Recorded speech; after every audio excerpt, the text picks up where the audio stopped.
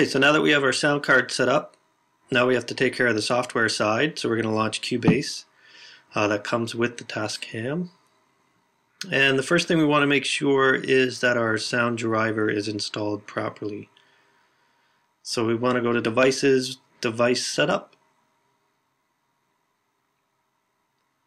and under VST Multitrack is where we're going to find our driver to make sure that it's installed properly.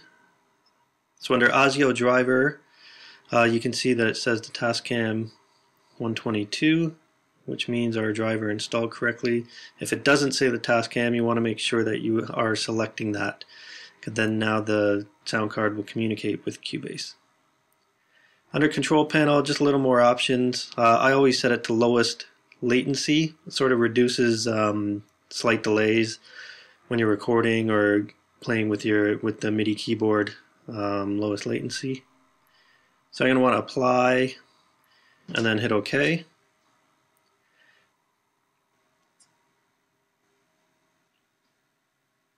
So the next thing we want to check are VST inputs.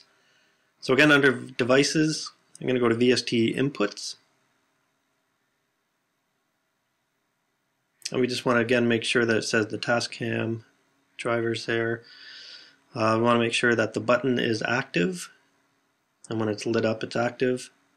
And it's showing that we have two inputs available, which the Tascam has. You can rename these if you want.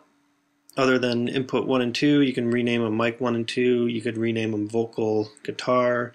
Really, you can rename them whatever you want, whatever helps you organize your files. So close that, that'll save it, and we're ready to open up our first project. So I'm just going to choose an empty project, and you're going to want to make sure you know where you saved this project, because within this folder will be all of our audio files that we record. So you want to know where that is. So now I'm going to go to Project, and I want to add some audio tracks. So I'm going to go to Multi, and I'm going to add 2 audio tracks.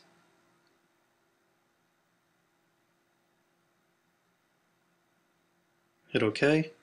So now I have my 2 audio tracks. And you're going to want to make sure that you relabel these tracks, not audio 1, but you want to relabel them what you're recording.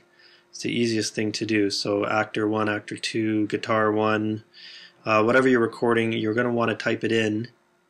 If these files ever get lost on your computer, at least if you label them, you'll have somewhat of an idea of where those files are. If they're just audio 1, audio 2, -3, you're not going to know what is actually on the audio file. So please rename your audio tracks. You can make your tracks bigger or smaller by just positioning your mouse in between the 2 tracks. If you want to make them bigger or smaller, I like to have them pretty big when I'm recording, just so I can see the waveform. So now we have our 2 tracks. We've relabeled our tracks.